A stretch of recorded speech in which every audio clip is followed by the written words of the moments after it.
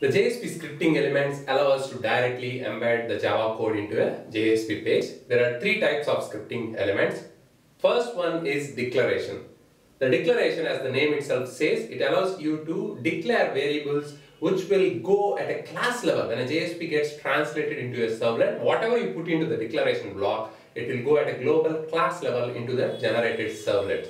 So if you have to override a method, if you want to override a JSP init or JSP service method, or if you want to create your own method in the translated servlet, that should go into the declaration block. The syntax is less than symbol, percentage, not, an exclamation mark, and then all the initialization code will go into the, all the declaration code will go into the declaration block. Then we have the percentage greater than symbol. That's where the declaration block ends.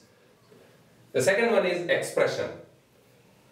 The syntax is less than symbol, percentage is equal to, and whatever code you put in here will be evaluated by the JSP container, and then the result of it is sent back to the browser. So expression tag does two things. It evaluates the expression within, and then it sends the result back to the browser. It also ends with percentage greater than symbol.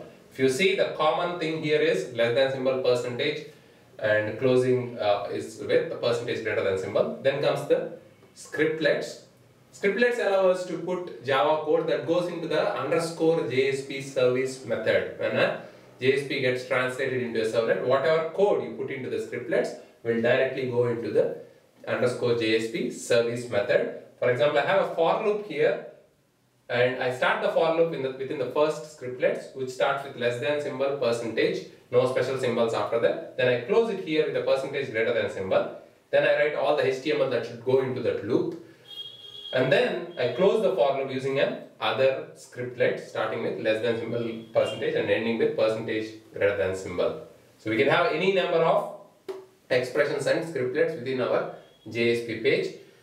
To quickly summarize, we have three types of scripting elements that allow you to embed Java code directly into a JSP page, which are declaration, expression, and scriptlets. Declaration, whatever code you put there, it goes directly at the class level of the servlet. So if you want to override any methods, you can't do it here or here. You can only override any methods, or init JSP init method, JSP destroy method, or write your own methods. You can only put it into the declaration block. Expression does two things. It evaluates the expression, and then it sends the result back to the browser. It does a out.print, the JSP writer out.print, which sends it back to the browser.